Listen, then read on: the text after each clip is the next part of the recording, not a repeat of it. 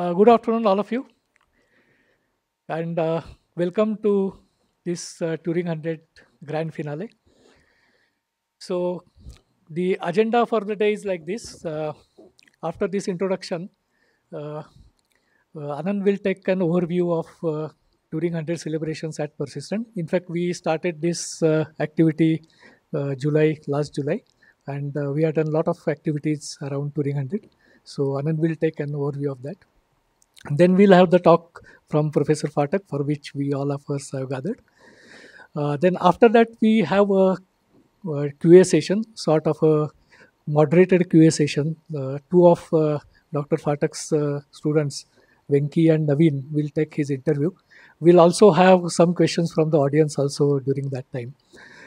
We don't have a specific break in between, but we'll require some 5 minutes setup time once the talk is over and we start with the interview session.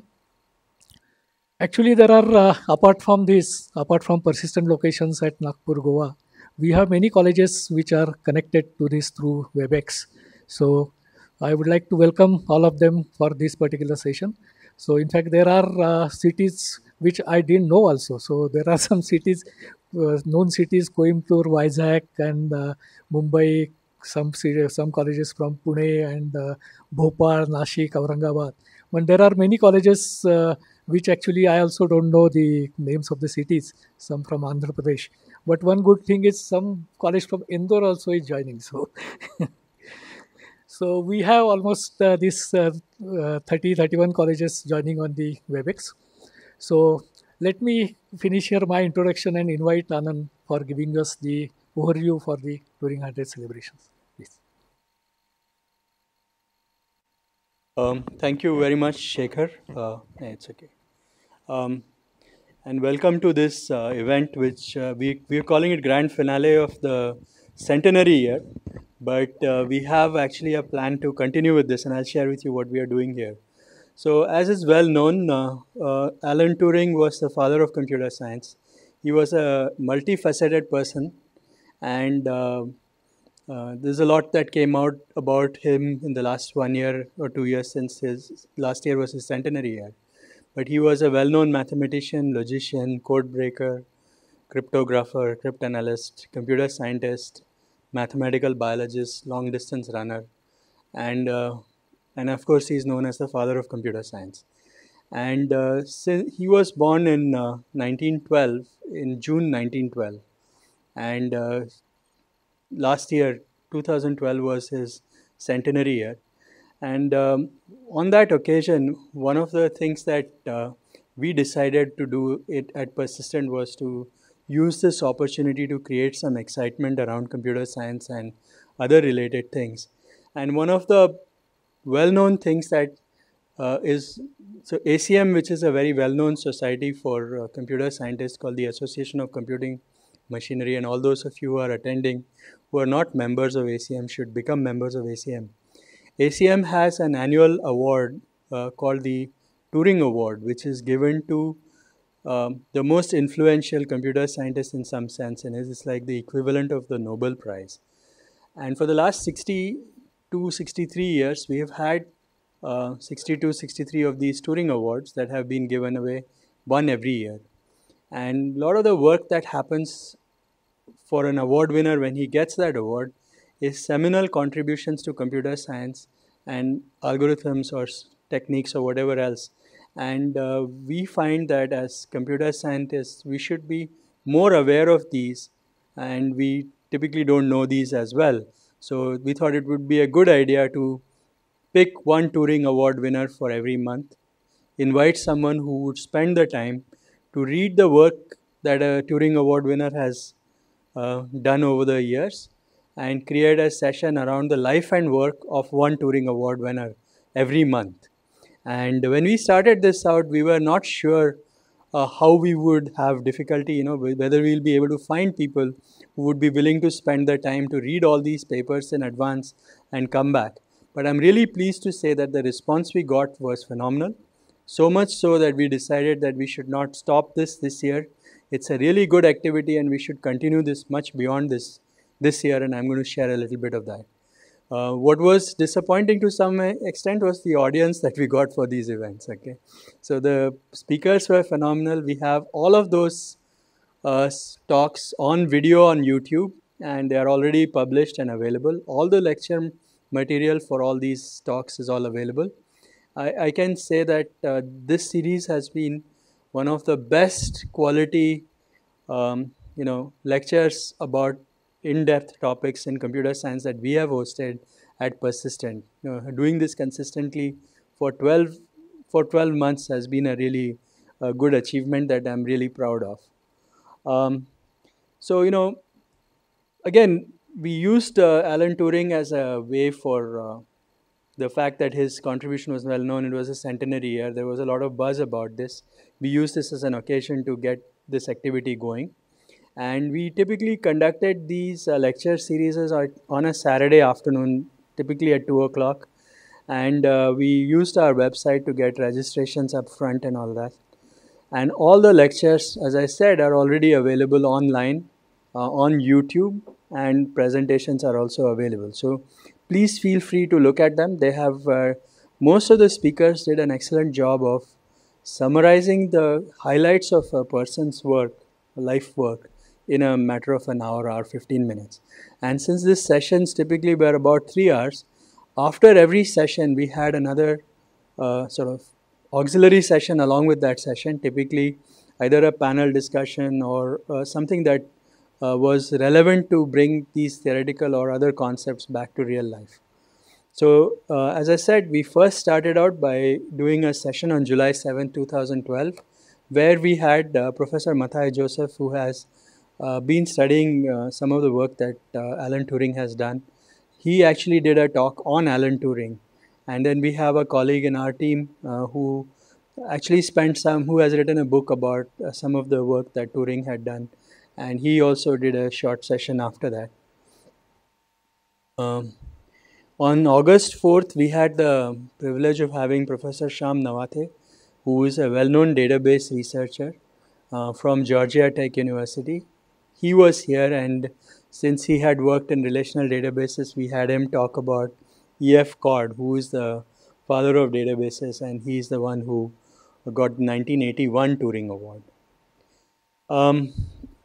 In September, we had Venki, who is our CTO, talk about Windsurf and Bob Kahn for their pioneering work on internet. These gentlemen are known to be the father of the internet. So we started with the father of computer science, the father of databases. Now we had the father of internet here, in some sense. Surf and Kahn have done phenomenal work in the TCP/IP and other communication protocols, and they were the winners they were the awardees for the 2004 Alan Turing Award.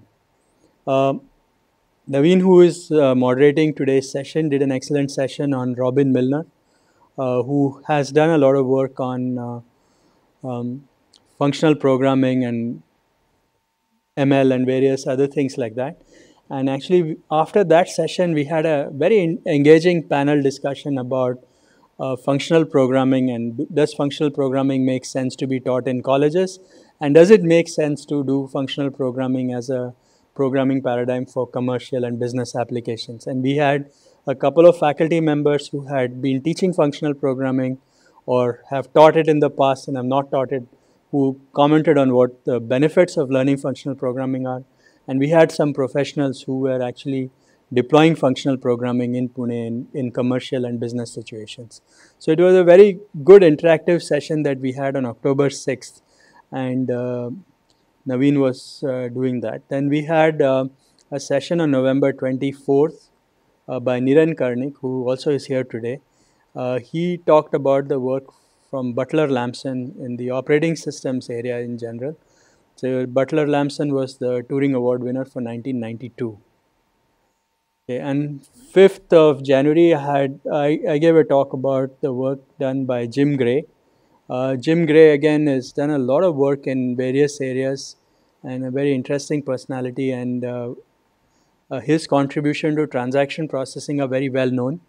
But beyond transactions as well, he had worked on very good work around scientific computing and databases, and how science is changing because the collection of data, and some very interesting work. And having done this once, I really felt I knew I was going to talk about Jim Gray for almost 4 months, and for nearly 4 months, this was an activity that I was chewing in my brain for a while, and it was really a very good experience for me to look at papers and work that Jim Gray had done.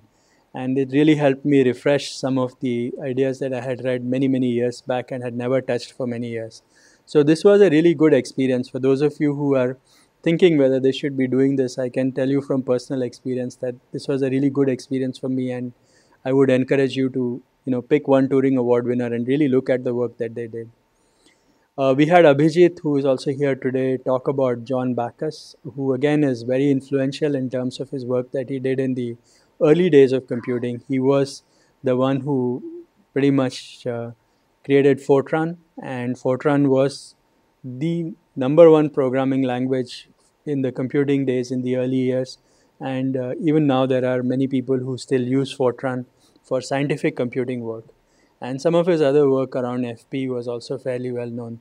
So, really, you know, uh, pioneer in some sense in our field, who won the 1977 Turing Award. That was February. In March, we had Mukund, who's here today as well, talk about Judea Pearl and his work around probabilistic and causal reasoning. A relatively hard topic to understand. Papers are pretty difficult to read, but Mukund did a really good job of making it much simpler in terms of explaining what the issues are in this particular research work. And you know, I thought it was a very good topic for people who had no idea what these kind of things were, to get an understanding of the complexity of the problem and how Judea Pearl approached that problem. So he was the 2011 Turing Award winner. On April 13th, we had Atul Narkhede talk about Ivan Sutherland on his work around computer graphics, and he was one of the first ones to do computer graphics on an old machine in some sense. So first kind of screen interactions of sort, and then of course he did a lot of other things beyond that. But Atul gave a pretty good overview of some of the early work done by Ivan Sutherland. Uh, on May 11th, we had Pandurang Kamath talk about Revesh, Shamir, and Adelman and their work around public key cryptography and security related issues. Again, they were the 2002 Turing Award winners. So, excellent overview there from Pandurang on this one. And then this was in May, and this is the June event that we are doing today. And of course, we have the pleasure of having Professor Phatak here, but I'm going to introduce him a little later. As I said, we decided that we should not stop this good thing just because we are done with 1 year, and the fact that we cannot call it a centenary year for 3 years. So we will just call it Turing Tech Talks now, okay? But I think we will continue this theme of having. So we may not call it the Turing100, even though the alias may remain. I don't know, but we will continue the series in the Turing. Maybe we could still call it Turing100 also. I don't know. We still have Suvarna Jayanti trains and all kinds of things like that. So maybe it's still okay to call it that. But there is no reason to stop this activity just because we have completed 12 months on this one. So we will continue with this, and we are still looking for volunteers who might want to talk about one of the Turing Award winners. And the idea was that we have about 60 plus Turing Award winners so far. So technically, this should go on for almost 5 years. But we can give the choice to the speaker. So the next one should be a pretty interesting one. That should be, I think, towards the last week. I think 29th of July, right? 27th of July, Saturday. And on 27th July, Saturday, we are going to have Vijay Raman talk about the work from Thomson and Ritchie around the Unix operating system. Again, they have really changed operating system, and how most of you who have gone to college, I'm sure, would have learned Unix and talked about Unix and how Unix was built. So Vijay has definitely worked in this area for a long time, and he will give us an overview of the life and work of Ken Thompson and Dennis Ritchie, who were the chief guys at AT&T who designed the Unix operating system. And like that day, we will also have another session where we are trying to find someone who might talk about how the operating system has moved from Unix to perhaps getting it down to a cell phone. So, and a cell phone operating system, how are those issues lived it, or what has changed when you relook at these things 30 years later?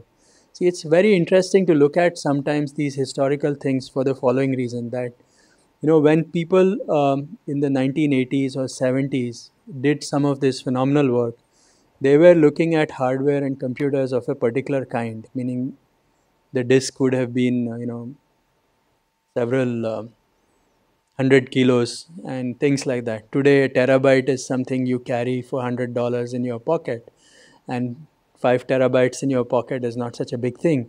Or the CPU power that we were looking at that time, and you compare that with a cell phone. So, a lot of these algorithms that were done during that time, you have to consider them in the context of the computing equipment of that time. But very interestingly, while that is all true, when you look at these algorithms and look at the work that these people have done, a lot of that work still holds good even today.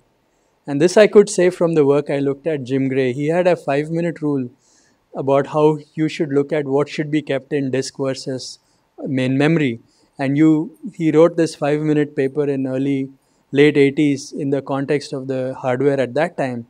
But today there are enough, every 5 to 10 years someone has gone ahead and updated the parameters. But this whole concept that you have a hierarchy of memory and you want to keep something close to you versus keeping it far away, the basic concepts have not changed. Transaction processing still continues to be very important.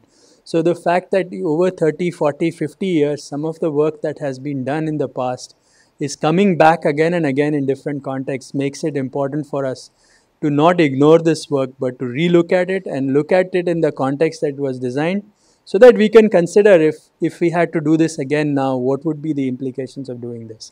So I'm really looking forward to Vijay's talk, and that should be on the 27th of July. After that, Ajay Deshpande has agreed to talk on Barbara Liskov's work. She did a lot of work around object-oriented programming, and several of her abstractions in programming languages are very widely used. So she was the 2008 Turing Award winner, and she visited India in 2009 for one of the ACM events, and she's from MIT. Hemant Pandey, who has actually met Fran and worked with her in the past, and he's going to talk about the work done by Fran Allen. She was the 2006 Turing Award winner. And again, we have two ladies, one after the other, which is a good thing. There aren't that many women who got Turing Awards. So that's what we are announcing right now. We also have a few more people who have volunteered to do this, but I'd really like to see this activity continue beyond just the 15 or 18. We need to go through it for the rest of the year as well. So looking forward to some feedback and suggestions from you on how we can do it.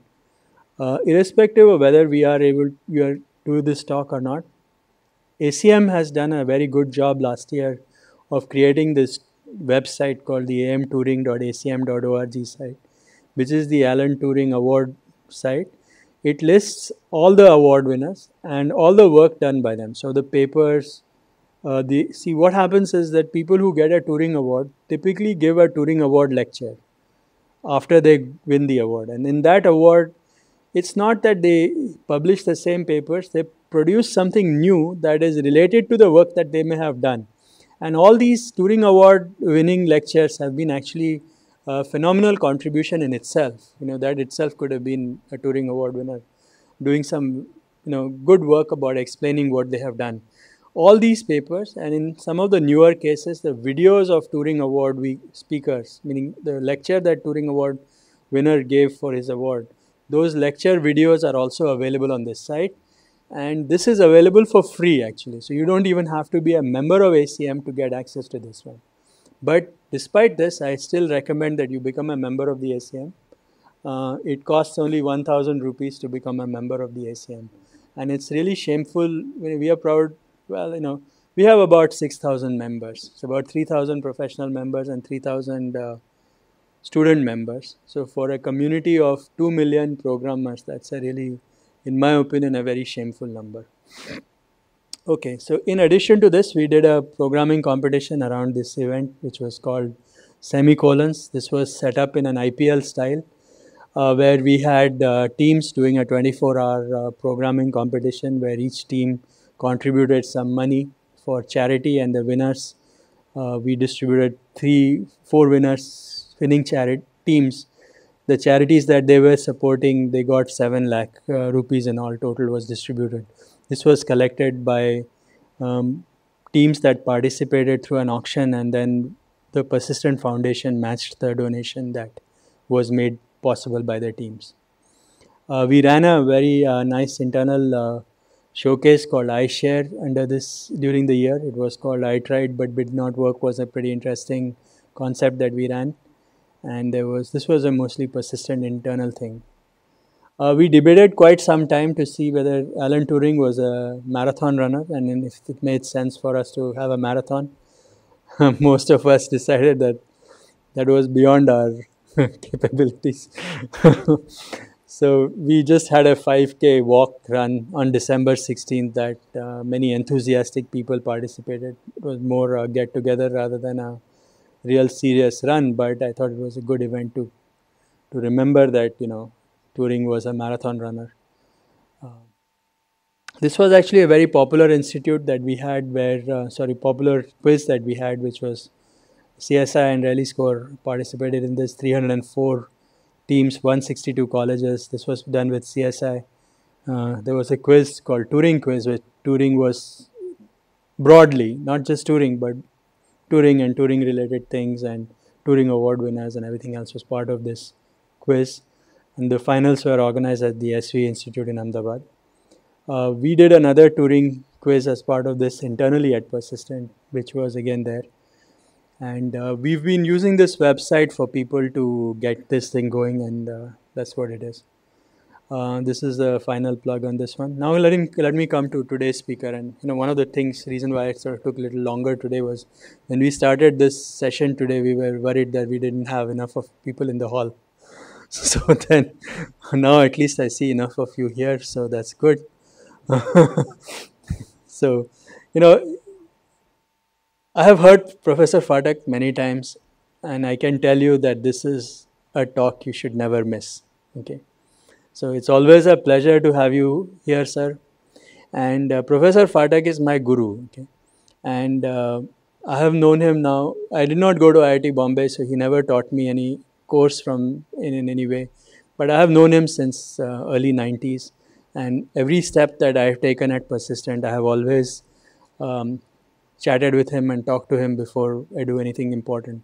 And he is always a source of inspiration for me in terms of the kind of advice that he has given me. So it's always a pleasure to have him here. He is, of course, for many of you in Pune, he's fairly well known. But so those of you who are from outside, I'd like to mention that Professor Phatak is a professor in computer science at IIT Bombay. He did his PhD from there and is a native. I wouldn't say native. He did his engineering from Indore. He has lived in all parts of Madhya Pradesh, and he got the Padmashree Award last year. And it's my pleasure to invite you, sir. So I present to you our speaker for the day, Padmashree Professor D.B. Phatak. Thank you, sir.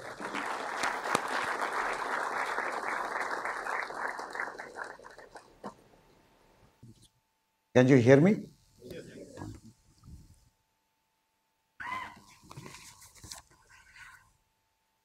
So, good afternoon.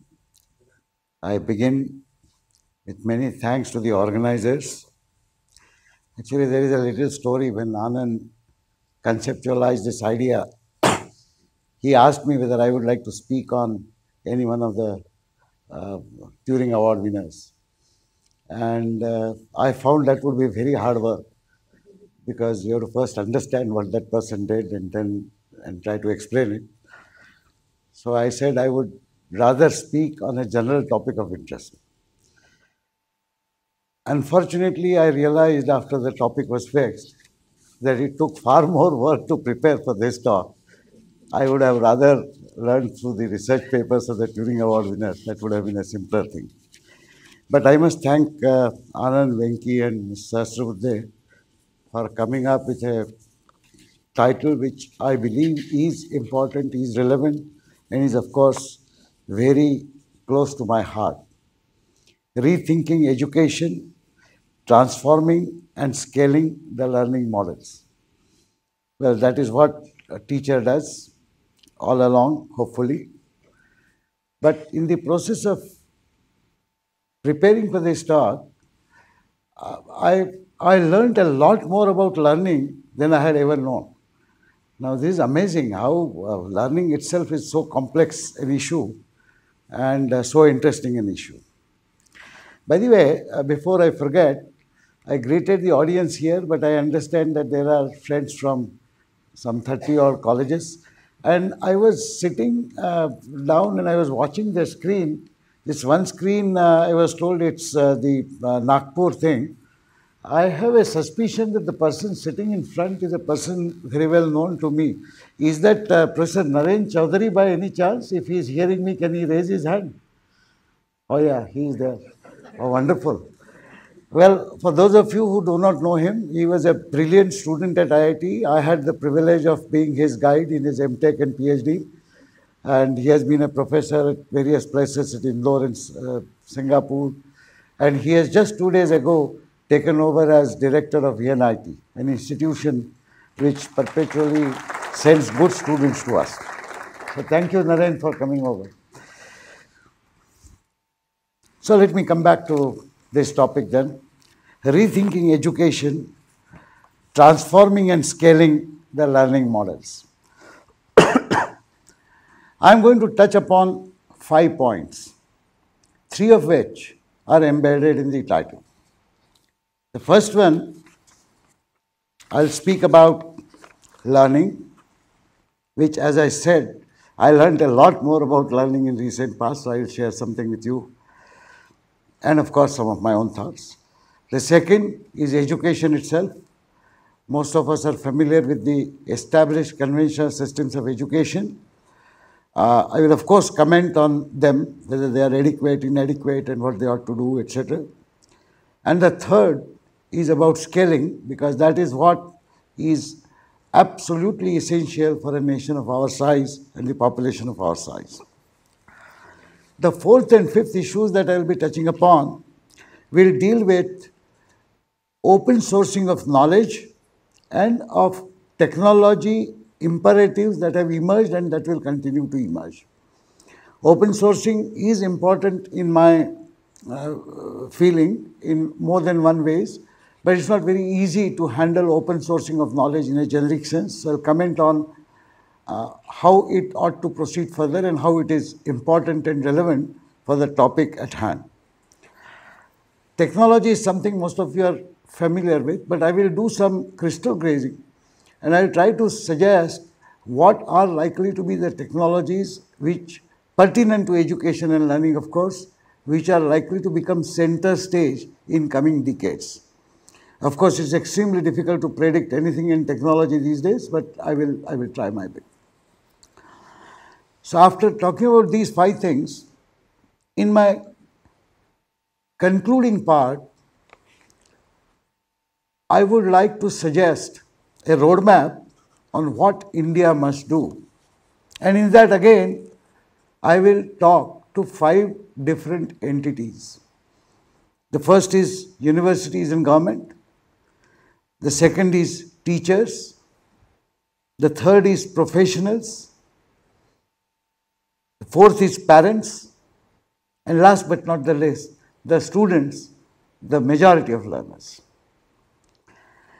So I call it a 5+5 breakup of the lecture. Let me begin with learning.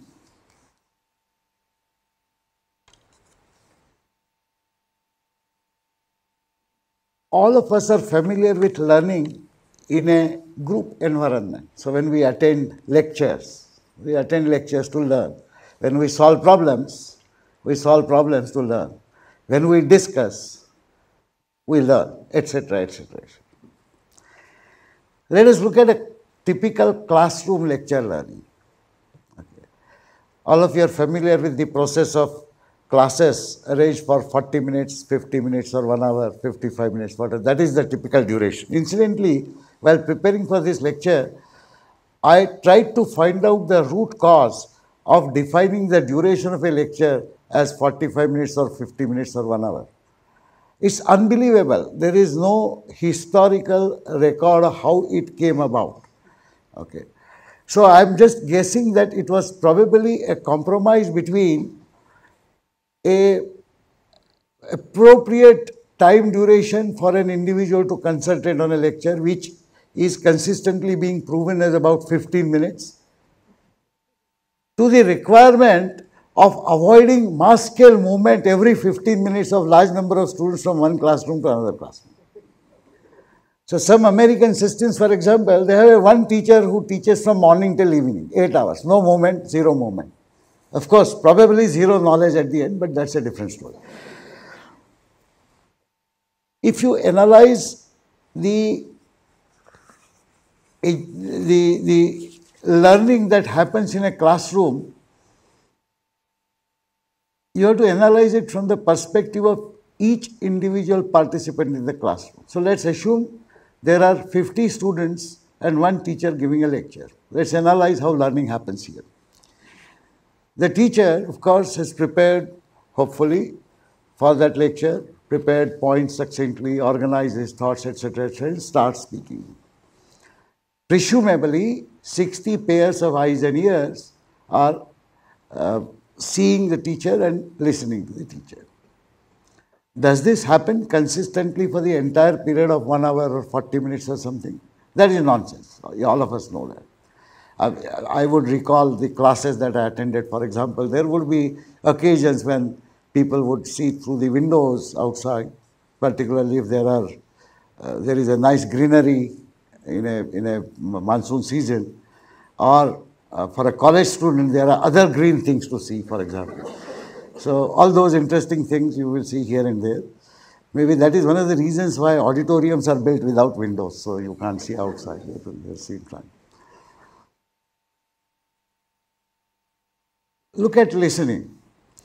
I am sitting at one particular position and the teacher is speaking. Ostensibly, I am listening to whatever the teacher says. Suddenly, two students, 2 rows to the right and behind me, start murmuring about something. Maybe about Shah Rukh Khan movie or something like that. Believe me, I can hear their murmur more clearly than what the teacher is speaking from the distance. That is the ability of the human brain to shift focus immediately. Look at the vision. I am ostensibly looking at the teacher. That's how I keep the teacher happy. But am I actually looking at his face and body language? I am often looking at him generically. In fact, many times I am looking through him. So there is no guarantee. See, that is why I digress a bit, but when we talked about the technology first, virtual classroom, which something we have done, I will explain it later. But effectively, like for example, the video that is being carried of this session to other places and the audio that is being carried to the other session. What this technology does not take into account that the recipients are actually, if there are 60 students, there are 60 pairs of cameras and 60 pairs of listening devices. And each one is controlled independently by an obstinate brain which decides what to listen, what to see. Can we ever create that effect?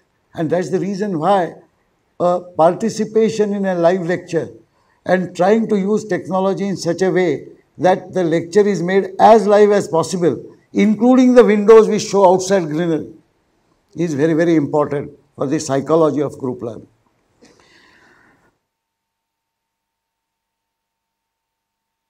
Does learning happen in a classroom? Perhaps partially.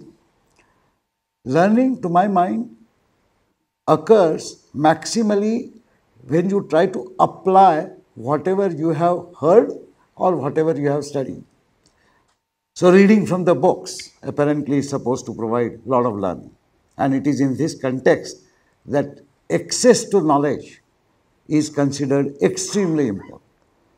In fact, again I digress, but in the modern days, the creators of e-learning material and the vocal supporters of everything that is E dash something claim that students can learn anything and everything on their own using all the available tools and contents and so on.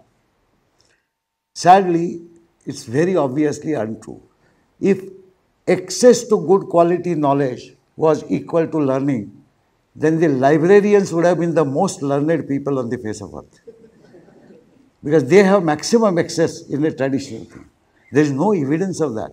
Of course, librarians are good people. They are quite well educated and learned, but they are not the most learned. Although they have the maximum access to the maximum amount of knowledge around. So access to knowledge is significantly different from assimilation of that knowledge through reading, contemplating, thinking, discussing, applying, failing to apply successfully, and then learn. Now, these are the steps through which learning occurs. And any system which that does not provide for all of these steps in a conducive manner would fail to permit people to learn. In spite of whatever I have said, the educational system that we see today, the established educational system, is by far the best that humanity has been able to achieve in order to promote learning amongst people. Without that system, learning would be far more difficult. There are, of course, possibilities of individuals will learn. Again, without denigrating the e-learning technologies and other things, what I said some time ago is true, that mere access to knowledge does not amount to learning, but the exact opposite is also true. If there is no access to knowledge at all, learning cannot happen easily. And therefore, access to knowledge is equally important. But if we think that an individual can learn entirely on one's own, there are cases where people study on their own, when the environment is not conducive, when there are no good teachers, when there are no good books. And Eklavya is often cited as the best example. After all, in our mythological story, he actually discovered and invented the entire art of archery on one's own, having been denied good education by the most profound teacher of that time. But we should not forget that in the entire history of India and possibly of the world, there is only one Eklavya. And there are 7 billion human beings in this world. Each one of them needs to learn as much as is possible for them and as is necessary for them. It is in this context that we must always remember the purpose of learning. Why does a human being learn? So, for the moment, forget the conventional education systems, forget everything. Just consider a primitive human society where the established educational systems don't exist. And yet, a human child has to learn, just like any young of the species or animal species has to learn. Okay. The learning is primarily for survival. That is the first and primary motive. And the second motive, which is more predominant amongst the human species, being more intelligent than others, is for betterment of one's life. That is the objective of learning. If you look at it from an individual's point of view, I wish to learn something because I wish to survive, and I believe that by learning something, I make myself better as a survivor.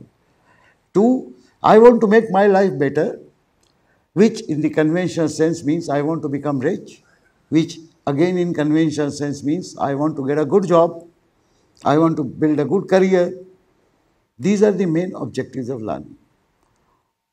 There are 2 other important objectives, but practiced maybe intrinsically by all humans, but explicitly by very few of us. One is learning for the sake of learning. Okay. That happens because every human being is curious, because it is the curiosity which propels the human to learn, and therefore quite often learning happens for the sake of learning, although that particular learning may not be very, very effective or useful in the conventional sense for betterment of one's life or a career or something. So learning of that kind can also happen. The second kind of learning that happens is learning to advance the human knowledge, which is what we term as research. Sadly, research and education have been separated out by modern human society to extremely hazardous results, because research, in my opinion, represents a mindset. It's not just about writing a thesis and publishing papers, but it's a mindset which should be the ultimate in variety of aspects of human endeavor in learning, which is a perfection of those aspects.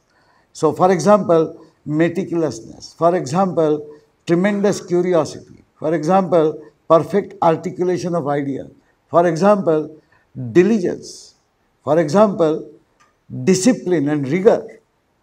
I often give this example to some of you might have heard it. All of us are familiar with simple mathematical formulations, and if we wish to say that we want to consider three variables A, B and C which are not equal to each other, we often say A not equal to B not equal to C. I used to do that many years till I found out the correct representation. A not equal to B not equal to C not equal to A. Because the first one does not imply that A and C are unequal. That is rigor. Now that rigor comes out of the mindset which looks for that rigor. And perfecting that mindset is actually highest end of research in PhD. But should we not expect that kind of rigor, that kind of perfection in articulation, that kind of ability to logically put your ideas forward, to logically analyze things? Don't we expect all of that in every human being, in every child who goes through the education? And therefore, research and education have to be complementary. They have to be two sides of the same coin. Of course, we have to separate out what we might call the true advancement in human knowledge as a kind of research. But research mindset and the research approach is important in every learning process. In fact, when a young child is learning the mother tongue, which is the most difficult part by the okay, the child does it through research, through experimentation, and through articulation, and through correction. Okay. Curiously, this is what I have found. I said that this preparation was very hard for me because I studied a lot and I learned a lot about learning. I was under the impression that maximum amount of learning happens in the conventional educational process, and subsequently it happens in the one's professional life. I was so surprised and shocked to find out that actually the most important learning happens before the child even goes to the school, between the age of 0 and 5 years. And that is the age when the brain itself is getting fully prepared. You remember, the development of brain actually continues up to the age of 5. That is also the duration in which the child learns the most difficult thing. It learns the first foreign language in its life, which is a hard problem for majority of grown-ups. It is during that time when the child learns to understand and interpret the behavior of all others and decides on what is the best behavior to get things one's own way. This is a hard learning. So, social behavior, okay, basic articulation concepts, basic interpretation of visualization, basic coordination, all of this is learned during those first 5 years. That is also the time when fundamental values are seeded into the child's mind. What is good behavior? Okay, behaving well with elders, saying please, saying sorry, sharing things, ethics. You know, ethics and humility are uncommon natively to any human. They are derived values out of culture. And these values are implanted, at least in the seed forms, in the first 5 years. Why I say this is, I was quite, in fact, I was briefly aware of what learning happens there. The extreme, of course, being Abhimanyu, who learned how to break Chakravyuh even before he was physically born. So, I should say minus 9 months to 5 years is the correct span of learning. What? Why I mention all of this is, please understand that the subsequent learning that happens beyond 5 years through our educational processes must match in quality and content much more than what the child has already learned. And that is our joint responsibility as a society. I am afraid that while we do a lot and quantitatively children learn a lot, but I am not so sure whether qualitatively we add significantly to the fundamental values and fundamental learnings that the child has already done at the age of 5 years. That is something that should make us sit up and perhaps have a real look at it. Let us talk about education. So, here is a wiki. By the way, Wikipedia, in my opinion, has emerged as the best consolidated reference site for a majority of useful knowledge. I say this with a lot of search and research, because very succinct, very much to the point, generally accurate and fairly comprehensive information is available in Wikipedia.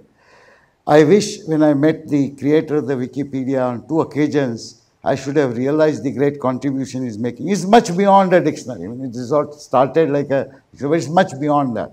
It's amazing stuff, and someday maybe most of the educational system would do well to formally have Wikipedia as a reference text.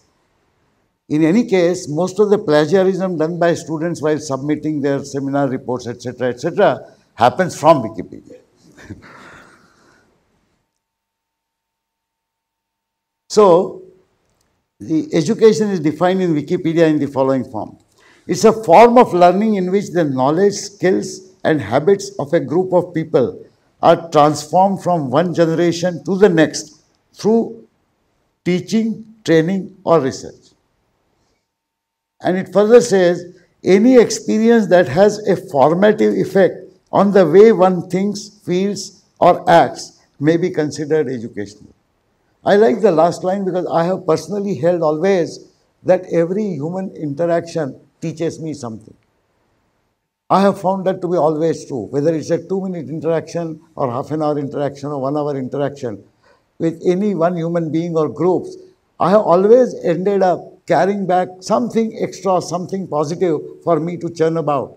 There is learning in every human interaction. And contrary to what we may not suspect this, but each one of us, when we deal with people, when we interact with people, whether it is through formal lectures, labs, etc., or informally, there is a learning that happens. So consequently, educational processes are always active. And this is something that we should appreciate. It is not just only when one person is actually operating within the conventional education system that education is happening, and elsewhere it is not. It's not like that. Every moment of your life, educational impact is happening. And it is that overall impact that needs to be made extraordinarily beneficial. So now, having talked enough about the first point, that is learning, let me spend some time on the second point, that is about education, and that is about conventional education. I will not go through the ills of the established education system. Practically each one of us are aware of it. Okay. All of you know how the system is broke. The system, creates students who learn by rote, students who cannot apply their mind. Whether it's school education, people say a 7th standard student cannot read the 5th standard textbooks and cannot write correctly what the 2nd standard student is expected to write. It's about school children. Engineering colleges, the industry says hardly 25% of the engineers passing out of our colleges are employable. One may find relative solace in the fact that in the Chinese engineering colleges, the number is still less. But that is neither here nor there. So, we all know how the system is broke, and we all want the system to be fixed, but we don't know how to fix the system. I have spent quite some time in my early years to try and see whether system can be fixed. And I came to the conclusion only after listening to Sugato Mitra. I don't know how many of you have heard him. He is the person who did the hole in the wall experiment, where he says, you let technology be exposed to the students and leave the children to do whatever they want to do. And they will do amazing things, they will learn on their own. That was his main experiment. Recently, in a TED award-winning lecture, he was talking about the established university system and established educational system. And he had a very curious observation. He says, people say the system is broke, the system is broke. He said, what nonsense. The system is not broke at all. The system is extremely solid. In fact, that is the problem. It refuses to break. You cannot change it because it is so solidly entrenched that nothing can be done to change it. It is that observation which made me think. I believe, like many of you do, that there have to be significant changes which must be made in the established conventional education system. Most of us do not know how to bring about those changes. But please believe Sugato when he says the system is not broke. The system is entrenched very solidly. And therefore, it will take much more. It will be much harder to change that system. I have personally initiated dialogues, at least in the higher education, with Professor Ved Prakash, the chairman of University Grants Commission, and Dr. Mantha, good friend of mine, who is the chairman of All India Council of Technical Education, to see what we can do. I'll allude to some of the possible changes that might happen, particularly with respect to the engineering education, which is, of course, my major point of operation. Just to recapitulate a few ills of the education system which are well known.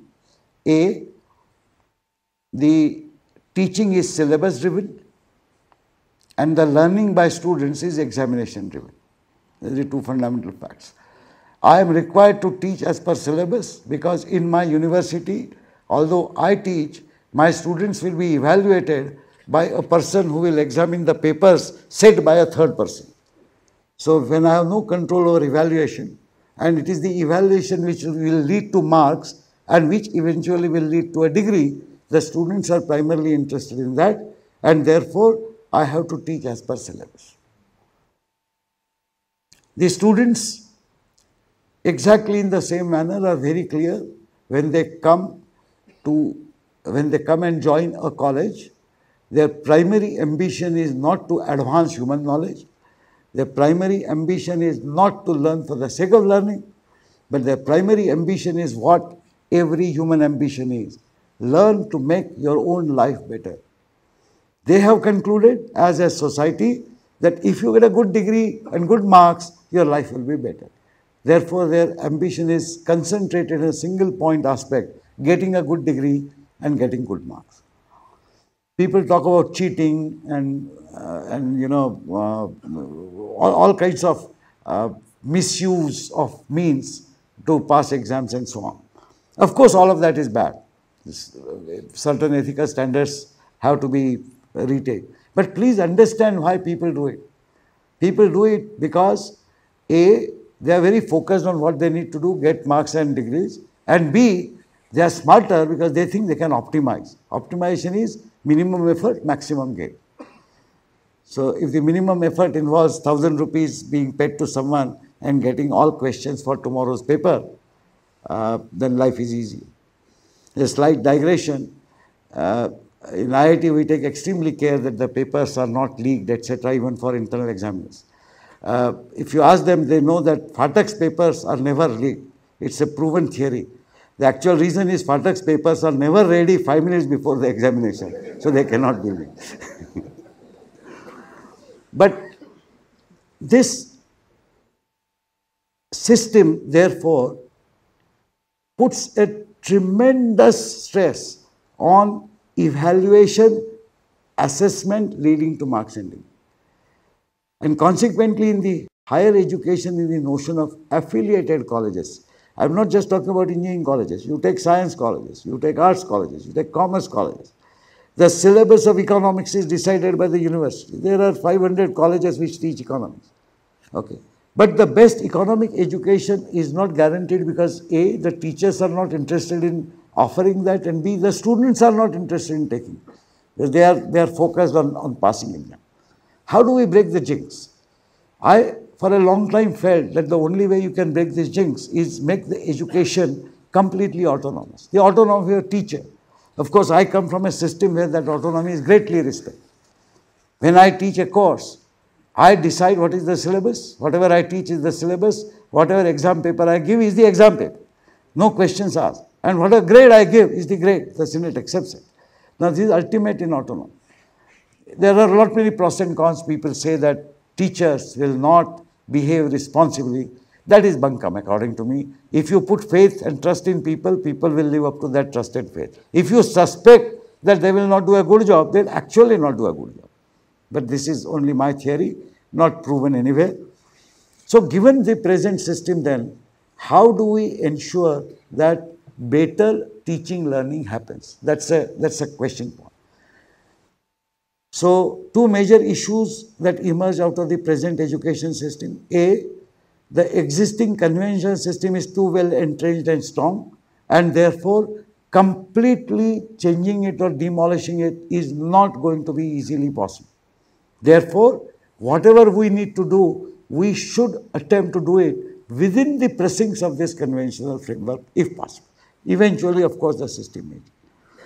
Second, we must understand and accept that the student's primary objective is to get degrees and good marks, and that is what will continue to drive them. So those who talk about coaching classes being bad, etc., they are talking through their hat. Okay.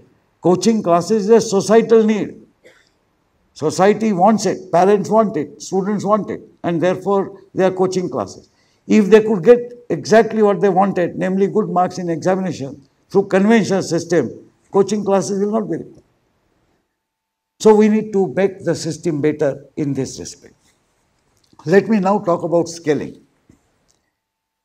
The advantage that the nation has is called the great dividend, okay, demographic dividend that the nation has. Namely, a very, very large percentage of people in our nation are young. The median age is 25. That means half the population is younger than 25 years. Okay. Well, 25 may be too advanced for the learning and education to have been formally over. Consider the people who are less than 19 years old, 300 million. Now, these are extraordinary numbers. Look at the education system. The primary education is being made obligatory. We do not know what impact it will have on the actual learning, but at least there is an attempt. We are one of the poorest countries in terms of expenditure on education.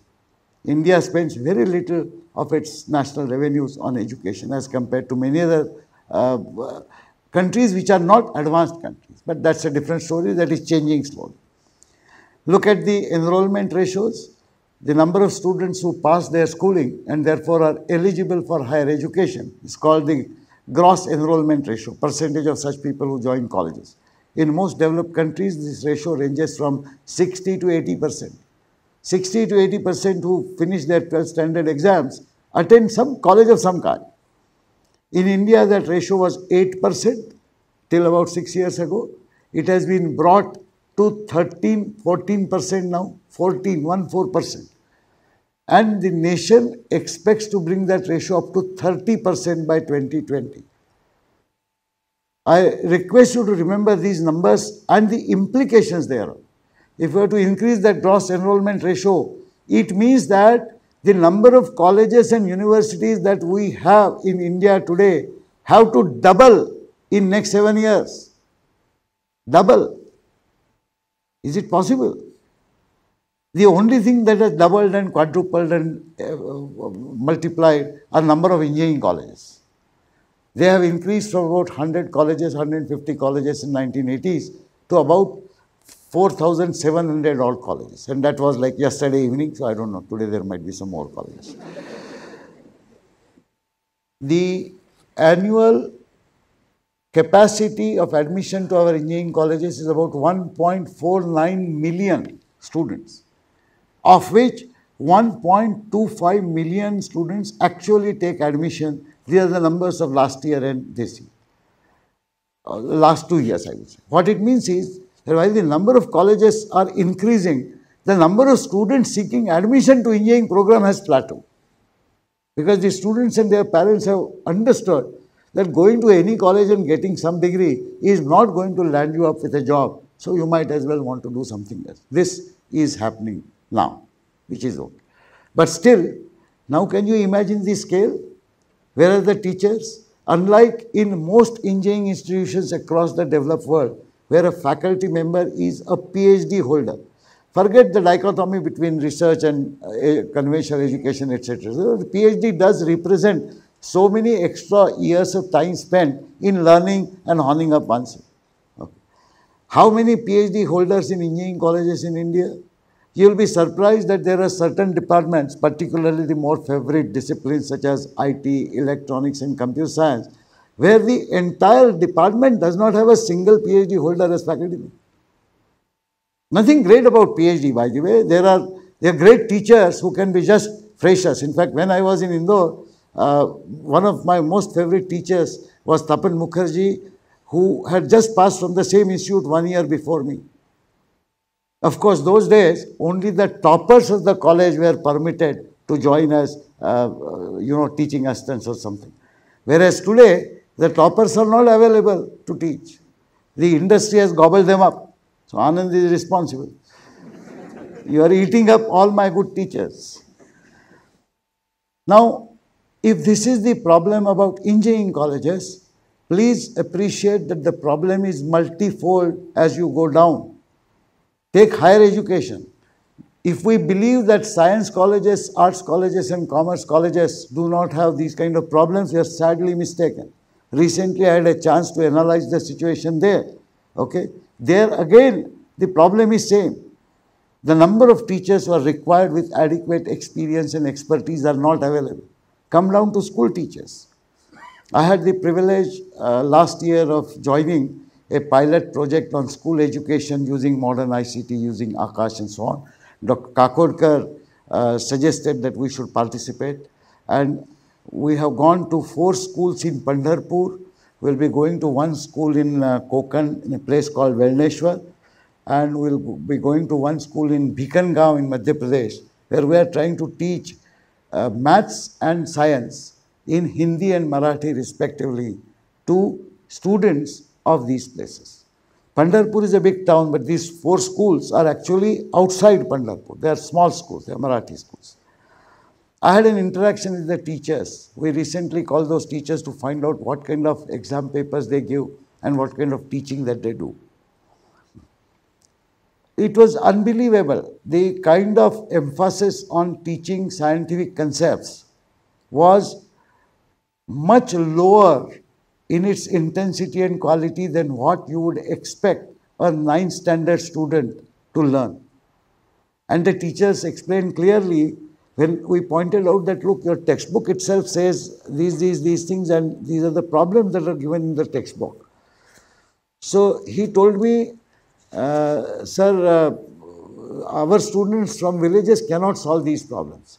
So we routinely omit problems 5th, 6th, 7th, 8th onward. First to 1, 2, 3, 4. And the problems are also very well arranged. Extremely simple, then slightly simple, then slightly less simple, and then maybe a few problems which are difficult. So you are not challenging the human minds. And we cannot hold teachers responsible for it. Because the 9th standard teacher says that the student that I get has not studied properly in the 8th standard and goes back all the way down. First time. Who is responsible? We don't know. Some of you might have read a book called Escola Barbiana. It's a very old book. It was written by a few dropout students from some schools in Italy. It won actually the best award for statistical analysis. There's a Marathi translation, beautiful translation. It was titled Priya Bais, where these Italian students say that you keep throwing us out of the schools by failing us and so on. But what are you doing for our education? The problems are not dissimilar here in India. So, my dear friend, Second point about education, while the conventional systems have been built to provide good education and they are trying to do whatever they can do within their own rules, unfortunately their rules and procedures have become so watertight that they exclude the main thing, which is education. Assessment is done, degree giving is done, lectures are held, labs are conducted, colleges attendance is taken, everything is done. We are not very sure whether the education happens there. We need to fix that part. If you consider the educational problems in this scale that is required, can we achieve this scale? How many teachers we would require? How many new physical buildings we will require to house just the labs in engineering colleges and science colleges? Remember, total number of colleges and universities that we have, in next 7 years, we require twice as many minimum. And if we do that, the enrollment will go to 30% of the people who pass 12th standard. What should be our ambition? 80%. Because that is where the society will be a learned society. So we have a long way to go. I remember an extremely beautiful exposition to basic economics given in Persistent itself in a lecture given by Naushad Forbes, I think, Dr. Anand Patwardhan, to the school children. And he was talking about, the GDP growth rate. And we were all very excited at that time, including an old one like me, that our growth rate was 8%, 9%, 10%. And he explained that if you look at the per capita income, ours is amongst the lowest. And even if we continue to grow at extraordinary pace in terms of the normal GDP growth, even at 10%, 11%, 9%, to catch up with the per capita income of Malaysia itself will take 15 more years. That, friends, is the impact of scale. If we want to achieve that scale, then it is extremely difficult to do that. And whatever efforts you do, including gigantic efforts, the challenges are still larger in front of us. So let me wrap up on these three things. First thing about learning. Learning happens because of variety of processes, but it is largely decided by a learner as to what he or she wants to learn. Education provides a system in which teaching is supposed to happen, which is supposed to permit learner to learn. This is very curious. Every time I ask teachers, because I give a lot of talks to teachers, I have been working on teachers training for last several years, and this is my favorite question. So all of you are teachers? Yes. So you all believe that our main job is to teach? Yes. And I said, no, that is wrong. It is because many of us wrongly believe that our main job is to teach that we forget the main job. Main job is to enable the student to learn. And there is a subtle but very important difference between the two. When I say I am a teacher and I teach, I presume that whatever I give is useful knowledge and whatever I give is acquired by the student unadulterated. That does not happen. But if I say my duty is to actually enable every student to learn best, then I see the whole thing from the learner's perspective. So you see, we talk of teacher-centric and student-centric. I mean, I sometimes get baffled by terminology. The more learned of the human beings are so good at obfuscating issues by giving terminology and abbreviations and so on, that some basic themes are easily lost. What I conclude is that a teacher has as primary job is to ensure that each and every individual in the group that is allocated to the teacher is able to learn in the best possible manner for that individual. Learning will not be identically possible for all people. And this is one part which is why I said these. Let me comment a few things on the combination of learning, education and scaling. The classes are becoming larger because of the scaling. There were 20 students and 30 students, 40, 50, 60, 80. As I said, we can't scale because we can't have so many good teachers. Forget good teachers, we can't have teachers. Education and learning, as I just mentioned. Now, if in this process, if I have to enable every student to learn best, I must first admit the fact that all students will not learn to the same extent. Unfortunately, there is another problem with the current education system. The current education system provides fixed time for learning but permits variable amount of learning. School education, 12 years, first to 12th standard. Engineering college, 4 years. It is assumed that every student who attends an engineering college will learn exactly the same amount of engineering in 4 years. That is nonsense. No two human beings can have the same amount of learning in the same fixed time. Depends on variety of things. Aptitude, attitude, motivation, okay, environment, so many things. Okay. As I said, in a single class, the number of people who benefit from that lecture differs widely. If I spend most of the time looking at the greenery or looking through the teacher, I will learn the less. If some student is very attentive, making notes, will learn the most. This happens within a 1 hour. Now you look at the consistency of these approaches over the semester. It is very obviously that some students will learn more, some students will learn less. What is the education system's response to this fact? We evaluate and grade the students, 90 percenter, 60 percenter, 40 percenter, 30%. What do we achieve? We provide an extremely useful filter to the society and industry. But worse, we denigrate people who get lower marks. Once I am designated to be a 30 percenter, forget others, my own friends, my own family starts looking down at me. Arey dumbo, aise kuch hone wala nahi, fail ho. And I will start believing in it and I will lose enormously in my self-esteem. Should I not say that, look, maybe I am a slow learner, but I am capable, being a human being, I am capable of learning everything. Give me more time. Let me learn at my own pace. Permit me to learn this for 5 years. Permit me to learn a course not over 3 months, but over 7 months.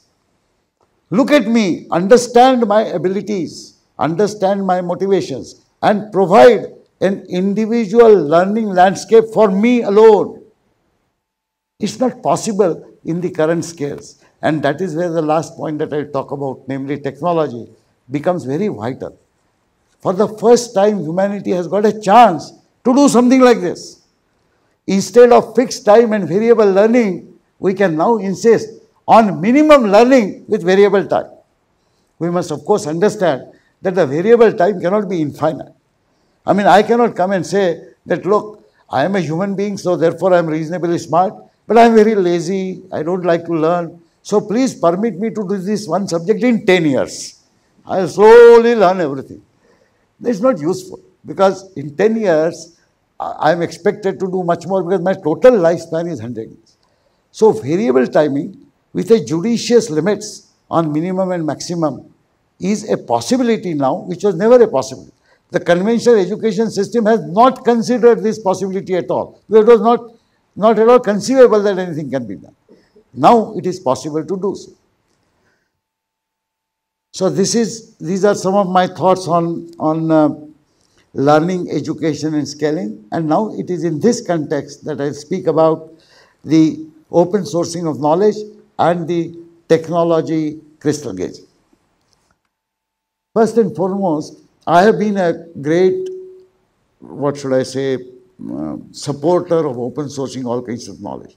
But I am also fully aware of the requirement of the real human society to convert some of the generated knowledges into financial gains, because that is what creates the primary motive for innovation in most of the modern businesses. In fact, the reasons why patents and copyright laws exist, contrary to popular belief, they were not created to protect the knowledge for the sake of wealth generation by a few, but they were created to protect the human knowledge in the long term by ensuring that after a certain period of time, the knowledge that is so captured and logged into the copyrights and patents is made available to humanity. That is why there is a time period. And the industry cleverly keeps pushing at that time period. So the Patent Act and Copyright Act. Copyright, for example, in the United States used to be whatever, 7 years or 10 years. Then it became lifetime of the author. And then it became 30 years after the author is dead. Nobody inquires that actually the copyright has been purchased by some company, and that company uses the fact that even the author, after the author is dead, for 30 years that copyright remains with me and I can exploit it commercially, etc., etc. But that will continue to happen. After all, the objective of the commercial enterprises is to make money on the innovation that people do, and there is nothing wrong in it. But in this battle, people who wish to dedicate whatever knowledge they have created to open source, they must be permitted to do so easily and effectively. That is where the problem happens, because if you look at the patents, for example, take software. If I want to open source a certain portion of software which I think I have created, I might have referred to a few algorithms. I have to go back and check whether one of those algorithms is under patent. If it is, then it is not very clear whether I should release it or not. Take, for example, conventional knowledge, books. You see so much knowledge on the web, including Wikipedia. Incidentally, are you aware that much of the knowledge outside Wikipedia is not truly open source? That people who put their tutorials, for example, on the web. We had a case, one tutorial was put up, and I think Professor Sudarshan Samman, he made a mirror server so that people could easily access that tutorial and put that tutorial there. And some students were referring to it in one of his courses. And that teacher wrote a very angry letter saying, "How can you do that without my permission?" So Sudarshan wrote to him saying, "Look, it is on the web, so it is downloadable by anybody. I am just merely facilitating people to download it. In fact, that way I am popularizing your material." He says, "No, it is my copyright, you require my permission." These are the kind of hassles that the matter was resolved when Shaumen Chakravarti, another colleague of mine, wrote a very nice letter to that professor saying, "Thank you for all of this. We have determined that your tutorial is not worth reading by anybody anyway, so we are scrapping it." Now, these are the kind of ego problems, but there are also commercial issues which prevent knowledge from going into open source. Fortunately, and this knowledge, you see, the open source movement started with software, but it has gone far beyond that, because software is not the ultimate in knowledge. The knowledge is anywhere else. So look at Creative Commons, for example, and I would strongly suggest that people should use as much as knowledge as possible from Creative Commons and contribute as much to it, because that is what would spread.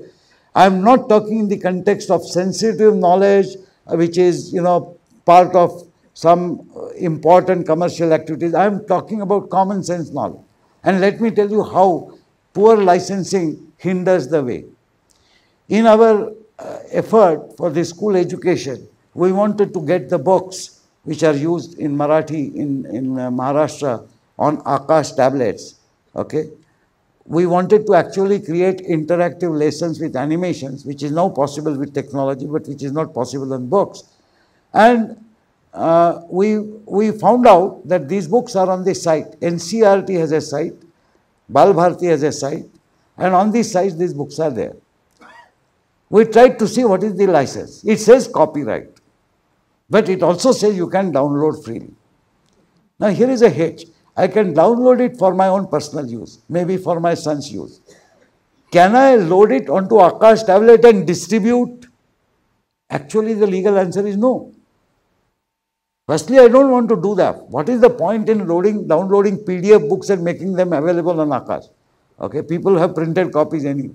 We actually wanted the digital contents which we could reshape in the form of HTML files, in which using HTML5 we could actually build interaction, activity, interesting animations, interesting simulations. This is the objective. Okay, but that material is not easily available. We wrote to several people and we are still not clear about whether they will truly open source that. So quite often, sometimes, the lack of awareness of what should be the right license, even if the intention is correct, prevents people from using that knowledge clear. I would only say that the fight between proprietary and open source will continue endlessly. This topic of open sourcing knowledge, I'll conclude by uh, quoting one anecdote which happened many years ago. Uh, my friend Vijay Mukhi in Mumbai had arranged for a meeting with the great Professor Richard Stallman and the industry stalwarts at his home. In fact, in those days, late Shammi Kapoor, who was a great adherent of internet, he was, as many people may not know, but he was the Purohit to marry Mr. Vijay Mukhi and Mrs. Vijay Mukhi on internet. Yeah, you remember those. So I had gone to attend that dinner, and there was a very hot conversation between people from IBM, HP, and TCS and others with Richard Stallman. They were saying, this is a must, and Richard Stallman saying all this bunkum. So I tried to mediate as I usually do, and I asked the industry people the following question. I said, the entire India recites shlokas from Gita. So suppose I want to recite, say, the 14th chapter regularly every morning. What would I feel if I get a letter from some Mr. So-and-so in Dwarka who says, I am the 583rd descendant of Lord Krishna. The copyright belongs to me. So every time you recite Gita, please arrange to send me 5 rupees. Now, how would you like that? Well, that is copyright.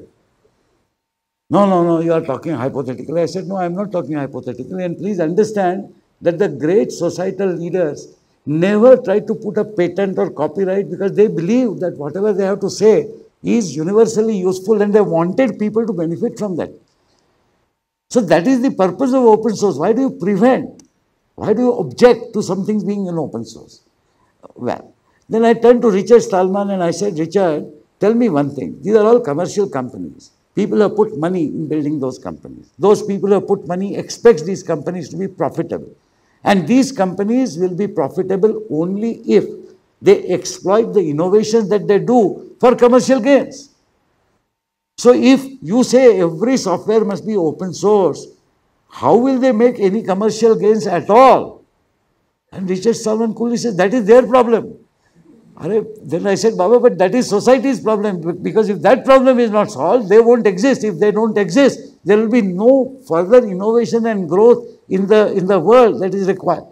In some very curious way, I find this to be the battle of two isms, the capitalism and the communism of old times. It's not very easy to resolve. I don't understand those battles very well. But in terms of knowledge sharing, I understand one thing. And my advice to everyone is very simple. Those who wish to do innovations for the sake of exploiting them commercially, Godspeed to them. Let them generate enough money so that more innovation can happen.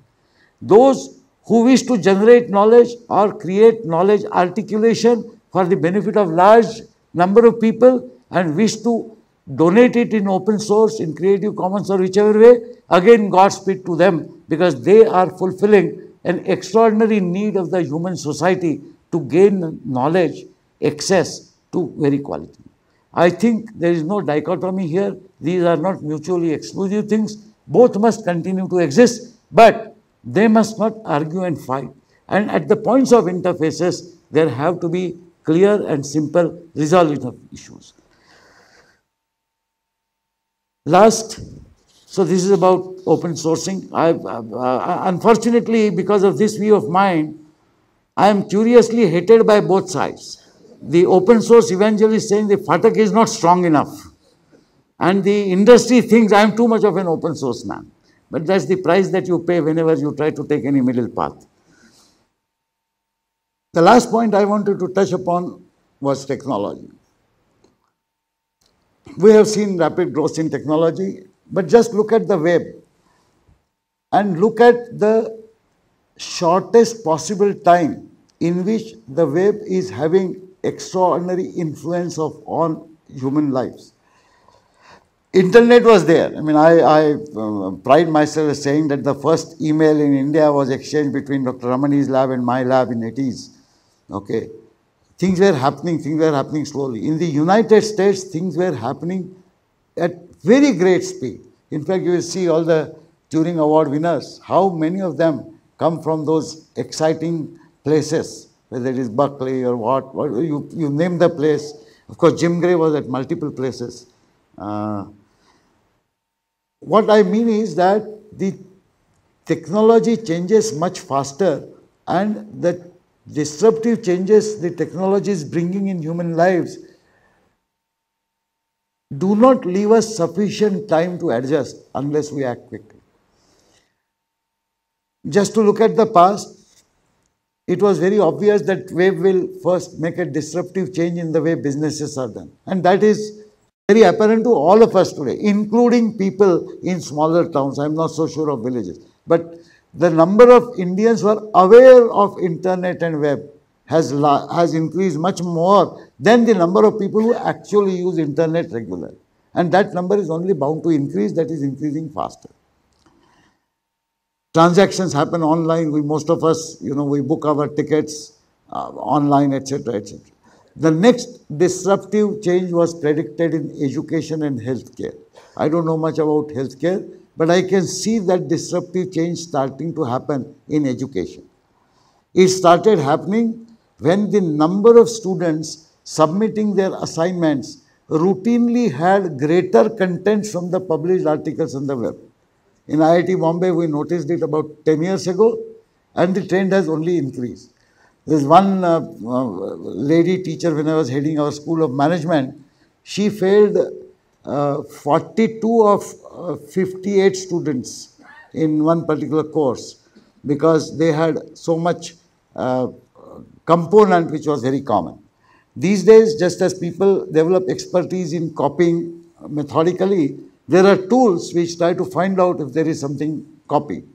So of recent times, we use Turnitin, which is a software which finds out the similarity and so on.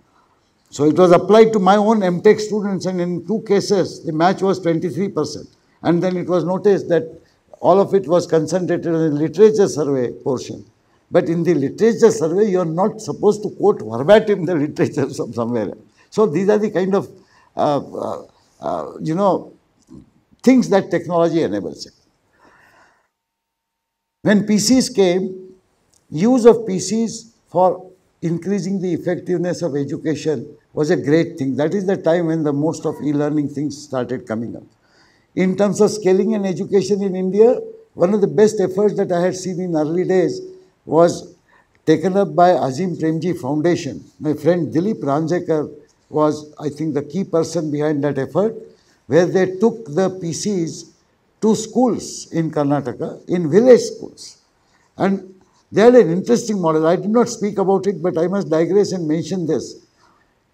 Education involves costs, and any cost involves 2 things. 1, revenue stream, and 2, financial management. Both of these are related to running a business. Sadly, in India, because the moral high ground that this society has always taken, we always say education must not be made into a business. Okay. How untrue it is, you ask yourself this question, right from the schools to colleges. Education is a business. Americans at least are straightforward. They call it a business because they know it is a business. Okay. Even stalwarts like Professor Sukhat may admit that while we must not make education into a business, education must run in a business-like fashion. Because if there is a cost, that cost must be met. And the revenue will come from either tuition fees or, in some odd cases, capitation fees or government grants or societal grants. But somehow the costs have to be met. Now, when it comes to the costs, I was referring to this experiment that Azim Premji's foundation did. And they were very clear right from the beginning that unless the stakeholders have put in part of the cost, the project will not succeed. So they had a 3-way cost split model. 1/3 cost was borne by Azim Premji Foundation, 1/3 cost was met by Karnataka government, and 1/3 cost was required to be met by local people through Gram Panchayat. In fact, I remember Azim Bhai telling me that the Karnataka government offered to pay 2/3 of the cost. And Dilip Ranjekar said, no, government should not pay 2/3 of the cost, at least some cost must be paid by the people who are involved, otherwise they will not own it. And today that project, quite some time ago, that project went from strength to strength for 2,000 3,000 schools, etc. It was not just a project of dumping pieces and doing something. They had done a lot of pedagogical studies. They have done controlled experiments, meaning they have evaluated students through the similar tests. One group which has undergone training using computers, they did not teach computer programming. They used computers to teach Kannada language, maths and science and such things. So they evaluated those students against the same exam that other students were given. And they have proven again and again and again that students who are enabled by technology in this manner perform better in all the evaluations. That means the technology distinctly adds values to life. Technology is something that can permit us to scale up because the weaknesses in our academic infrastructure, namely lack of qualified and experienced teachers, can be to a large extent not exactly substituted, but can be supported and complemented by using technology. To mention how we use technology, for example, we use a blended model of education where we train 10,000 teachers at a time, by the way, in specific subjects as per the ICT norms. We assemble these teachers in 250 odd institutions, which we call remote centers. VRC is one of the remote centers. There are 3 or 4 remote centers in Pune itself. We assemble 40, 50, 60 teachers at each of these remote centers. The lectures in a chosen subject are given by the best teacher whom we identify, who teaches from IIT Bombay. Morning lectures are interactive lectures, much like you use WebEx, we use a tool called AV. In the afternoon, the tutorials and labs are conducted in the remote centers under the supervision of a workshop coordinator. To ensure that the workshop coordinator conducts the labs and tutorials in exactly the same rigorous style as we do in IIT, we collect all these 250 workshop coordinators for 1 week training at IIT beforehand. It's much like we train our own teaching assistants. Teaching assistants nowadays are PhD students and MTech students, but traditionally teaching assistants are also professors. So when I remember when I used to teach programming, my teaching assistant was my own head of the department and 2 or 3 senior professors. That is common in IIT system. I had tough time to explain to some of the participating teachers that I am using the term teaching assistant. They thought it is derogatory. One fellow said, "Sir, I am a faculty member at this college." So I say, I am also a faculty member, a senior faculty member, but I was teaching assistant to Mr. So-and-so when he was teaching programming, and he was my own student. So there is no problem in being a teaching assistant. Anyway. So this is the rigorous program that we conduct. We have conducted 3 programs for 10,000 teachers. I was talking about using technology for scaling. We started with 200 teachers in about 5 remote centers. Then we scaled to 1,000 teachers. We ran about 10 workshops, 1,000 teachers each at 30 to 40 remote centers. Mr. Kapil Sibal suggested, can you scale it up? And there was one joint secretary, Mr. Sinha, who says, Phatak, attempt for 10,000 teachers. We did that. We ran a course in July. And it was extremely well received. We have run 3 more programs like that, not fully 10,000, 10,000 is a nomenclature, but about 8,500 teachers in each of these 3 courses have benefited. So this is a scalable model. And this could not have been done without technology. Of course, it is still a costly model. To train one teacher, it cost us 6,400 rupees for a 2-week program. But please remember the context. If AICTE runs a QIP program, the cost per teacher for a 2-week program is typically 14,000 rupees. When we are running 1,000 teacher program, we had brought down the cost to 9,400 rupees. Now we have brought it down to 6,250. And now we propose to bring it down further by introducing a revenue model. Well, we now find that the teachers benefit. So we are asking teachers, will you pay for this course? 6,200 rupees, perhaps a large amount of money, but will the college pay for that advantage to the teacher? We hope that it will happen. The moral of this is that a revenue model is a must in anything that we do. The latest in technology is MOOCs, which all of you have heard, massive online open courses. This is not a very old thing. And for the first time, India has a chance actually to catch up with the latest in the world. MOOCs were initially offered by 3 organizations, Coursera, edX, and Udacity. Most of them celebrated their first 1 year anniversary just few months ago. They offer a course from a participating university, and that course is available online. Typically 1 lakh or more participants register all over the globe. The entire examination system is online. The course is designed exactly first week, second week, third week like a normal course is. All of these are actual courses which are offered in the affiliated universities. For example, from MIT, the first course to be offered was basic electronics, which Dr. Anand Agarwal, the president of edX, himself had offered. The first course to be offered from Coursera was machine learning, which was offered by Professor Andrew Ng, who is the promoter of Coursera. And these courses are actually taken by 1 lakh people. How do you do a benefit analysis? Well, the number of people who actually succeeded in getting the certification was only 5 to 7%. That means 5 to 7,000 students finished that course successfully. What is the credibility of that evaluation? Questionable, because all the people say that this is called an honor code certification. A participant says that I have not used any unfair means to give these tests. And based on this statement, I am given a certificate based on my scores. What is the value in industry? We do not know. What is the value to the individual? Depending upon the seriousness and honesty with which that participant has participated in that course, that is the value. IIT Bombay has very recently concluded an MOU with EDX, and IIT Bombay will be the first institute in the country to offer a MOOC, hopefully by the year end, because it takes about 6 months to prepare a course for that MOOC. But talking about technology, that technology permits lakhs of people to simultaneously log in, lakhs of people to simultaneously benefit from exactly the same course organization that my students on the campus benefit from today. They can undergo very similar evaluation, if not identical, because our evaluation in a programming course, for example, will consist of actual programs being written. Now here I remember Dr. Ramani had introduced automatic evaluation of submitted programs. That's a well-known technique now. Yeah, Vijay is here, he would be aware of it. We can definitely apply that technique and examine the programs that are submitted by students. There are some courses which are very easily possible to scale up to 1 lakh. And where people will actually benefit.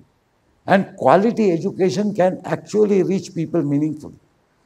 To make that quality education reach meaningfully to the students within the precincts of the conventional systems, established systems, well, that is the problem. Dr. Sam Petrola recently suggested a very interesting and important point. He says that students who earn credits from these courses should be permitted to earn credits towards their degree at least to the extent of 10 to 15%. That means I am a student of COEP. COEP should acknowledge that this course from IIT Kharagpur or this course from IIT Madras, whatever, this MOOC course, if the students get this grade or marks or whatever, those marks will be considered as marks for the corresponding course in COEP. COEP solves one problem. If I don't have many teachers available to teach large number of students that particular course, well, the best teacher is teaching that. The entire load is taken off. The issue is who will pay the fees for getting this certification. Currently, these MOOC courses are offered free of cost, but there has to be a revenue model, and the revenue model is in sync with what we have thought always at IIT Bombay, namely, knowledge should be free. So therefore, contents including video lectures are free. Interaction, if you wish, will cost some money, and certification and assessment will cost a fees, which is the well-accepted model. This technology will progress further. In our training teachers, we are also using Akash tablets to conduct quizzes online. This is something which is not feasible in the conventional paper technology. You cannot conduct 3 quizzes in every lecture because you will spend most of the time in conducting quizzes.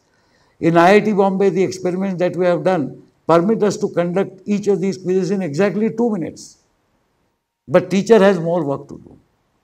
The other thing which the technology permits you to do is flipping of the classroom, which is people listen to the lectures elsewhere but come to the classroom to discuss problems and tutorial engagements. So you basically attend lectures at home and solve problems in the class, Whereas normally you attend lectures to listen to the to attend classes to listen to the lectures and solve problems at home. This flip model was tried at least very seriously in 2 courses, one at IIT Madras by Professor Mangal Sundar and one at IIT Bombay by Professor Kannan Mavgali. And their findings are very interesting. What they say is that all the top performing students benefited tremendously. But the average and the bottom performing students did not benefit to that extent. When a review was taken, they all admitted that they actually did not see or listen to that lecture seriously before coming to the class. And this brings me to the point that one advantage of assembling 60 people in a classroom is that in spite of the greenery through the windows and other things, a majority of time I am forced to listen to that lecture. In an individual environment, that may not happen. But these are different things. Going forward, I have no hesitation in admitting that I believe that the massive online courses will become extremely common and the mainstay of education, not only in engineering education, but first in higher education and subsequently in school education. Because this is the only thing that can scale up. Instead of regular PCs, tablets will probably be the overriding technology that people will be using it. And I foresee not a 7-inch tablet, but a 10-inch kind of tablet to emerge as the major technology component. Cloud computing will become the very relevant thing because it is not possible to provide this kind of computing power to handle massive load on single servers located in India. Bandwidth requirement will only increase. At one time, I used to be very critical of BSNL when they used to talk about 64 kV pipe. The so-called 64 kilobit per second pipe between Mumbai and Delhi used to cost 9.5 lakh rupees annually. You will all be shocked, at least the younger ones. Today, routinely at homes, you buy 1 Mbps or 2 Mbps bandwidth at fraction of this cost. But let me tell you that all our bandwidth calculations are going to go haywire. The requirement is going to increase exponential. The colleges which used to say we have 4 Mbps bandwidth and which now say 32 Mbps bandwidth are all grossly mistaken. The institutions must immediately start planning for a minimum of 1 Gbps bandwidth to every institute. The government is planning already. The National Knowledge Network has taken large fibers to every block level. This is something which is not very well known. But every block panchayat level connectivity, at least the bare bone backbone is available. And you know the number of fibers which are laid? The capacity, the bandwidth that is actually likely to be available is 1,000 times as much as is perceived to be required in 2020. So that is the national capacity building. Of course, that is raw, what you call dark fiber. Somebody has to exploit it. I expect Wi-Fi, I am told, is practically dying. But the 4G, the last mile using some kind of a wireless connectivity is going to be the major provider of bandwidth. So in a nutshell, if I talk about technology, then I will expect MOOCs to become the predominant technology platform. This is one of the reasons why we decided to tie up with EDX, is because EDX, unlike Coursera and Udacity, have open sourced their technology platform. So we'll be working closely with them, because the idea in India is that we should exploit that platform, enhance it, customize it, and use it for teachers training, use it for vocational training, use it for school education, for a variety of purposes. And rather than developing the whole platform, which may take 2 years and a lot of money, it is much better to take an established platform and modify it. So that is the direction that we are taking. So let me come to my conclusions now. I have spoken about 5 things about learning, which, as I admitted, and thanks again to the organizers, I learned a lot about learning because of this lecture. About education, my contention that the existing systems cannot be completely changed. So till we attempt to change them, we must work within the parameters of the existing system. It is possible if we take the suggestions made by people like Sam Petroda. Dr. Pankaj Jalote has been making this suggestion for quite some time. We have had many discussions in IIT where we simply say that let a student get the course grade or marks from any place. We should be able to give credits for that course if we believe that the evaluation and learning has been appropriate. And this kind of migration of course evaluation across universities would make a lot of sense. Scaling, yes, we are attempting, but we need to scale much larger. Please, and I will repeat this again, our requirement of scales are mind-boggling, and whatever we are doing is grossly inadequate as compared to what needs to be done not only till 2020, but even beyond. We have to keep that in mind. I would just like to mention one more thing in this scaling. A whole lot of pilots. I have seen for the last 40 years so many pilots. In fact, I jokingly once said that India is a graveyard of pilots. This I had stated when there was a graveyard of patent tanks in one of the wars. I remember there's so many patent tanks. There are so many pilots. Okay. So here is, I will comment on something on how to run the pilots in my concluding portion. But please remember, we have to go much beyond pilots. I will now conclude by saying just a few points on what must India do. Universities and governments, okay. The government must put in more money, more investment in education in overall sense. It is putting in too less money for the comfort of the nation. The government must ensure that they do not act as benevolent dictatorship. Educational systems, independent of how bad or poorly run they are, must be completely autonomous. If they are not, there is a great danger that proper education will not happen. Universities should try and come out of this ethos of syllabus and exam kind of thing. Affiliated universities, rather affiliating universities with 400 engineering colleges, 300 engineering colleges, etc., and factories which award degrees, they are very indistinguishable. Now that is a very sad comment to make, it's a very strong statement to make, but I make it by design because I feel very sad. Universities should be, universities are places where learning and enhancement of knowledge happens, where each individual is treated with the dignity of a learner and is given sufficient opportunity to learn. It is not a kind of factory thing. It's the evaluation and assessment and degree giving requirement which is causing problem. Just consider the following. Why are university degrees important? Because students take them seriously. Why students take them seriously? Because they believe that they will get good jobs. Here is a take. Suppose Tata Consultancy Service says, I don't care whether you have an engineering degree or not. I will evaluate you independently for your programming skills and your other attendant knowledge, and I'll give you a job. Will I care for my degree? Will I care for my marks? If the entire industry does this, if the society says, I don't care for your degree or marks, but I have the capability of independently evaluating you and assessing you in terms of the knowledge that I require you to have to do this job, what will happen to the universities?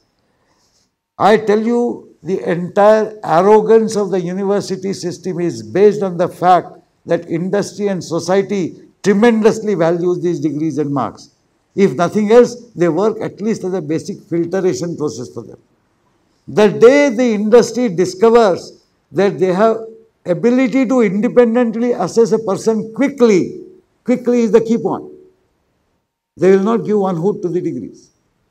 And the technology which permits lakhs of students to study simultaneously will also permit industry to evaluate lakhs of people simultaneously.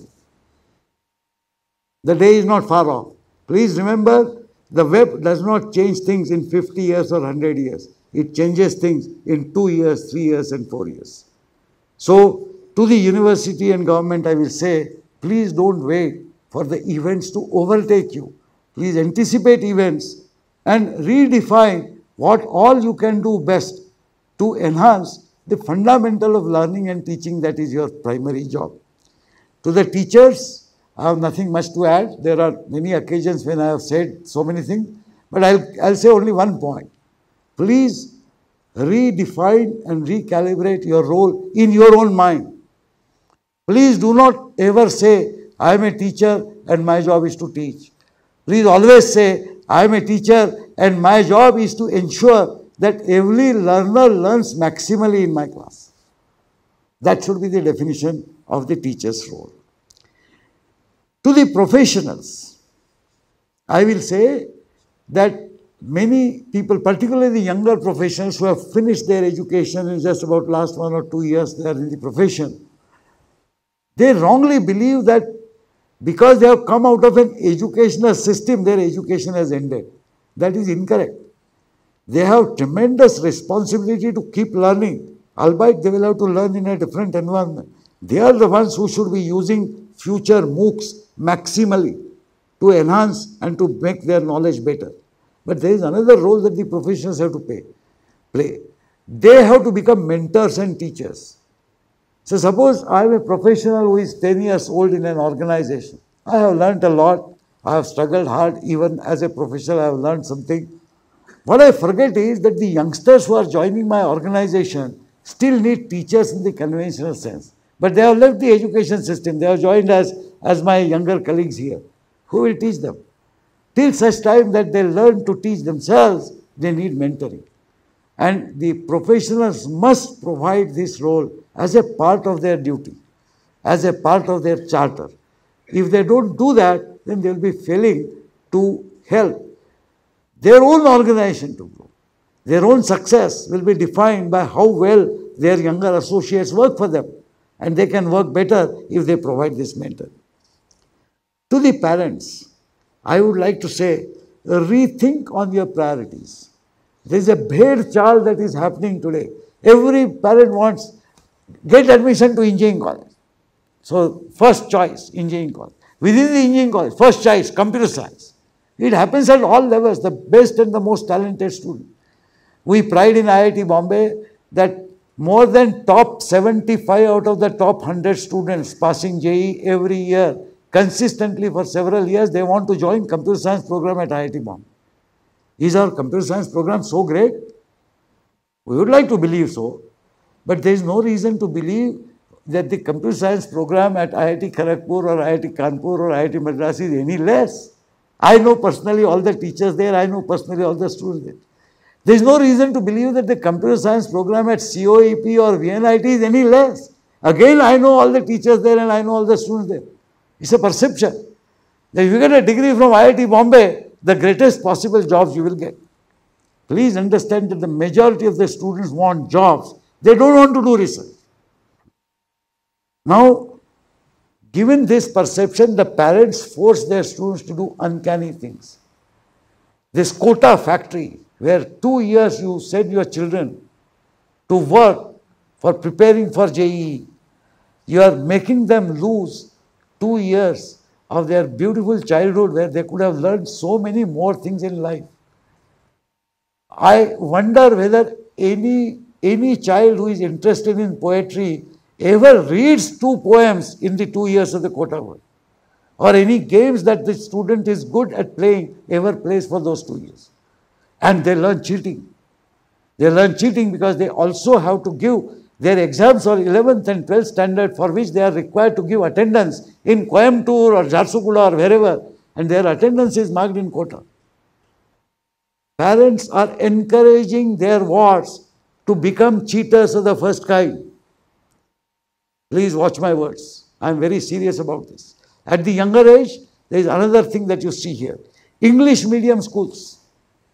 Every parent wants the children to go into English medium schools. And this is not limited to cities. In small places, in cities, people from the worst of economic conditions would pay any amount of money to get their children admitted to English-speaking schools. What are the problems? There, the teaching is in English. At home, I speak to child in Marathi because I don't know how to speak English. Believe me, the child learns much less. The best education, the primary level, always happens in mother tongue. It is well established, statistically universal. But no, that's not true. I can understand a set of parents where they actually converse in English at home and they can converse in English with the children. But that number is very small. I sometimes wonder where we are still an independent nation. I am very proud to say that I have not seen a foreign flag fluttering over my head. But I see a foreign language not just fluttering over my head, but is inundating the entire society. There is nothing wrong with English language. But what is wrong is our forgetting that our own mother tongue, our own national language needs to be used because it is more effective in certain cases than any other form. And to the students, I give my most favorite message. They do three things in life. Number one, dream big, because with small dreams, your achievements will be limited. Number two, enjoy life, because every moment comes only once in your life. But when I say enjoy life, it does not mean see movies and play games alone. Enjoy working, enjoy solving hard problems, enjoy discussions, enjoy everything that. And last, work hard, because unless you work hard, your achievements will again be limited. So dream big, enjoy life and work hard, and then your life will be as beautiful as those dew drops. The initials of the word dew define what I suggest you to do. Dream big, enjoy life and work hard. To the universities and government, to the teachers, to the professionals and parents, and to the students collectively, I would like to say this. There are 300 million Indians younger than all of us sitting here and sitting in other halls. 300 million. They are as big as the entire population of United States and other large countries. They are all waiting for us to do something for them. They will hold us responsible.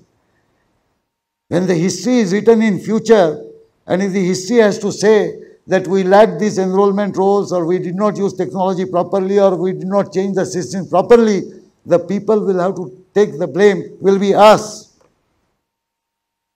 Most of you represent the leading edge of the demographic advantage. People who are in the age group of 25 to 35, 25 to 40 are the effective leaders of this nation.